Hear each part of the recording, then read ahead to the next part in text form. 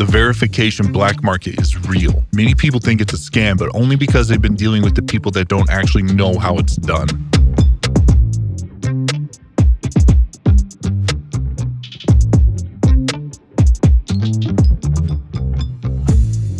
So fam, during Elon's rocky Twitter takeover, it's been revealed to the public that some employees at Twitter were taking under-the-table payments for verifying users. Allegedly, some would even deny user applications for verification before hitting them up privately to verify them for payment. Upwards of $15,000 for verification, they're saying. But folks, let me be the first to tell you that the real cost is much cheaper. If you've been on the internet for longer than 10 minutes, then you know what social media is. Public figures on social media could get the highly coveted blue verification badge to let all other plebs know that they are among the elite. This caused many others to aspire to receive that honor as well, regardless of if they really should have it or not. And there were a handful of people out there that were happy to provide. First, let's quickly cover the actual requirements to get verified. You have to be a notable public figure, brand, or business entity with an adequate news coverage. Basically, you must, in Instagram's words, represent a well-known, highly searched for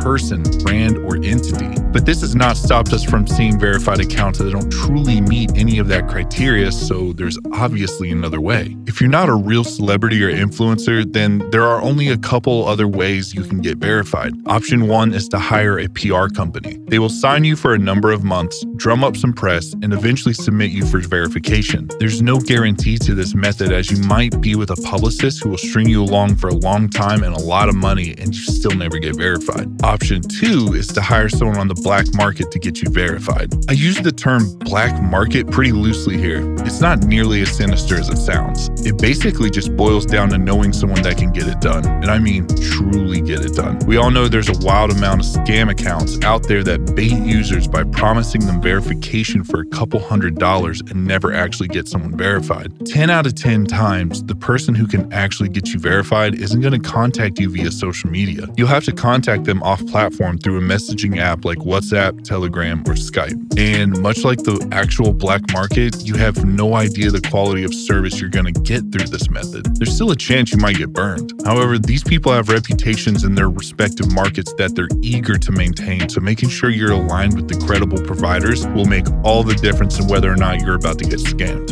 And this method works best for artists or musicians, by the way, because of a fun little exploit. I'll touch on that later. Let's talk about pricing. The actual price for verification will depend on the platform. Instagram has historically been the most expensive, while Facebook and Twitter have been relatively cheap. TikTok is the most challenging to get at the moment, as you have to have a direct contact to even be considered, and it helps tremendously if you're already verified on the other platforms first. The lowest price I've seen for verification was $1,500, and the highest price I've ever seen was $17,000, and that's per platform. The biggest determination on price really comes down to two things: how many additional press articles are needed, and whether or not you are dealing with a middleman. The further away from the source of verification you are, the higher the price. There are people who will take advantage of their connections for getting verification and add a hefty fee to the overall cost. Having a direct line will always be the most cost-efficient method. And to address this headline, I'll just let y'all know that anyone that charged $15,000 for Twitter verification was a middleman's middleman. Might even be a third middleman in there. Either way, you were significantly overpaying.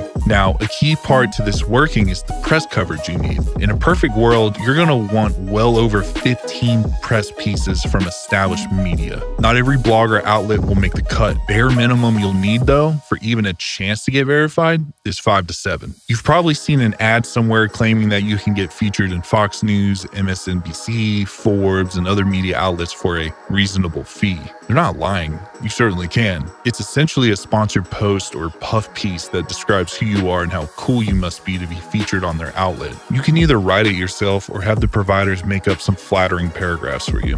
The more press pieces you need, the more you'll end up paying for. This isn't too far different from what your run-of-the-mill PR company does, by the way. You'd be shocked with how cheap it actually is to get certain press coverage, but I'll save that for another video.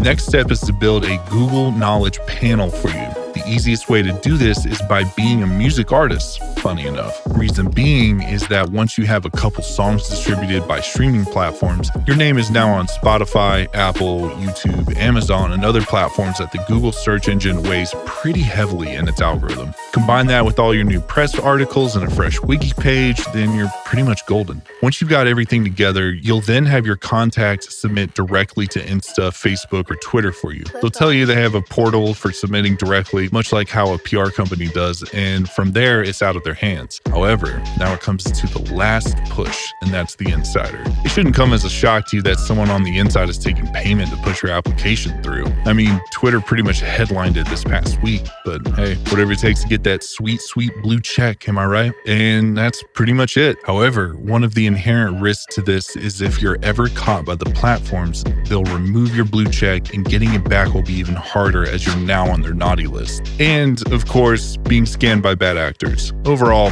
I don't recommend it. So if you're ready to pay for that sweet, sweet taste of verification, then you might as well get the cheapest verification of all time on Twitter. Oh, never mind.